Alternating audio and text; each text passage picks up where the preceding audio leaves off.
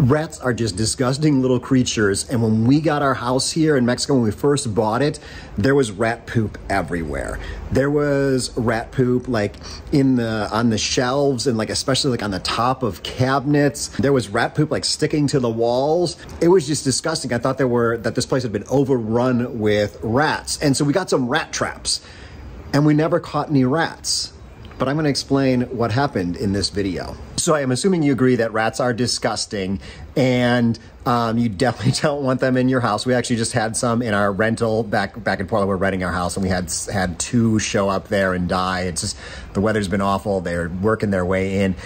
Anyway, down here in Mexico, rats disgusting, but geckos not disgusting. We love geckos. We have little gecko art things, and it turns out that gecko poop and rat poop look very similar. Now, it's about the same size. You'll find it in a lot of the same places, and you'll remember earlier on I mentioned that the rat poop was somehow sticking to the walls, and rats don't climb walls, but geckos do. So sometimes they poop on the wall. The way that you can really tell the difference between gecko poop and rat poop is that gecko poop has a little white spot on the end. I feel like this is a really disgusting video to be doing, but this is something you might run across when you're in Mexico. So gecko poop, little white spot on the end. It's kind of like bird poop, I guess, and it just has to do with the way things work for them. Anyway, if you see that little white spot, if you see things on the wall, you're probably dealing with geckos. You're not dealing with rats.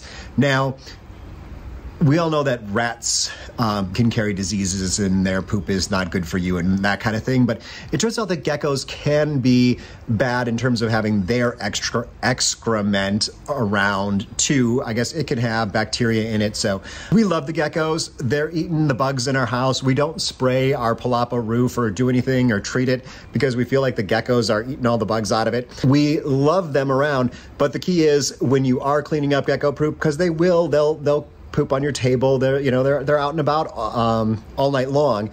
So you'll find it on your counters. It's just good to clean it up with a cleaning solution, not just, push it off onto the floor or something like that, just in case there is some bacteria or something that was in that gecko poop. Get that cleaned up. But speaking of rodents, someone recently asked if there was a problem with rodents down here, because there is a lot of garbage strewn about in Mexico.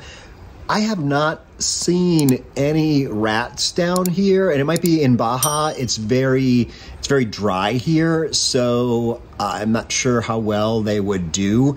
Maybe in the cities, like maybe in Mexico City or something, there might be rats, kind of like there are in any city. But the one thing we do have here are the cutest little rodents. They're called ground moles. I think that's what they're called. Very cute, but they do make those little mounds in the yard, and they're constantly digging. Cat hates it because they do dig and eat her plants. I think they have eaten some of our irrigation lines. So like in the summer when they're looking for water, we've found some looks like chewed on irrigation lines, but these guys are just cute. So they can kind of get away with doing that. And the dogs love them. Lizzie is a big chaser of the ground moles. She will sit there and stare at one of those holes as they're kind of working their way. But when you see them in there, just totally cute. I can't do anything, and I'm not gonna pull a Caddyshack to try to get rid of these guys. And we're coming to that point in the video where you check the comments down below. If you're moving to Mexico, and if you're living in Mexico and you've had any experience with rats, be sure to leave comments down below. Tell us where you're living and what your experience has been, so that everyone can kind of get a little bit of the take from across the different parts of Mexico. Otherwise, I'm going to pop some videos up here that are perfect just for you, and we'll see you in the next video. Hasta luego.